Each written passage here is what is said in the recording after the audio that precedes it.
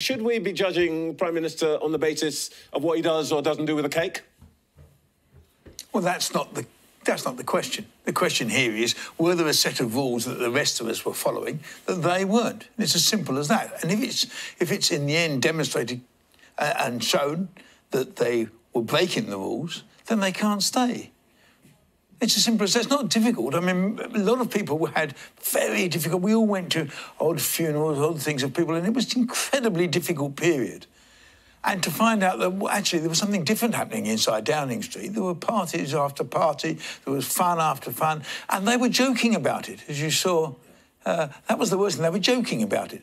Now, there is an investigation going on on that, Greg, so we need to be a little bit careful what we say about it. But the basic point is, did that make him a less good Prime Minister? Yeah, well, I don't think he was a particularly good Prime Minister anyway, but it did make him a less good Prime Minister because you couldn't believe him.